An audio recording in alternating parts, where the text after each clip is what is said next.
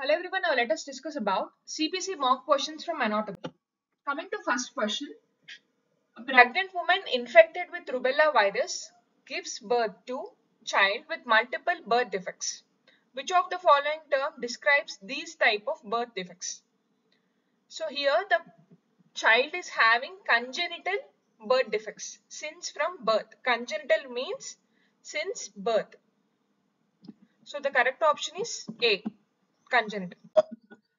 What condition is caused by an accumulation of uric acid crystals in the base joint of large toe and other joints of feet and legs? A condition of accumulation of uric acid crystals is called as gout. So the correct option is D. Gout is the accumulation of uric acid crystals in the joint at the base of the large toes and other joints of feet and leg. Whereas arthritis is an inflammation of the whole joint. Itis means inflammation, arth means joint. Arthritis is inflammation of whole joint. Fibrosis is an inflammation of fibrous connective tissue. And bursitis is an inflammation of synovial bursa. Coming to next question, Cushing syndrome may be caused by prednisolone therapy. And this syndrome is considered as a disorder of what gland? Cushing syndrome is considered as a disorder of adrenal gland. It is a condition that occurs from the exposure to high cortisol levels for a long time. The most common cause is the use of steroid drugs, but it can also occur from overproduction of cortisol by the adrenal gland. The signs of Cushing syndrome are fatty bump between the shoulders, a rounded face, and pink or purple stretch marks. Treatment options include reducing the steroid use, surgery, radiation, and medication. Coming to the next question, which of the following describes the location of femur? This is the femur. And acetabulum is a deep fossa formed by ilium, ischium, and pubis. These are the hip bones.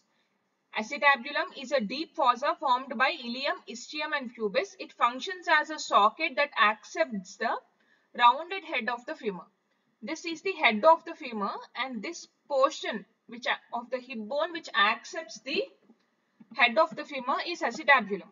It is a deep fossa, and together the acetabulum and the femoral head form the hip joint.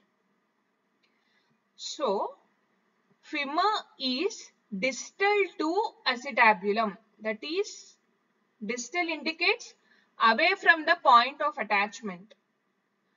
Proximal means nearer to the point of attachment. Distal, so femur is distal to acetabulum and proximal to patella.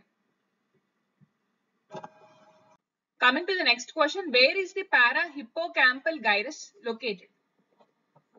The rolls and folds of the cerebral cortex are called as gyri.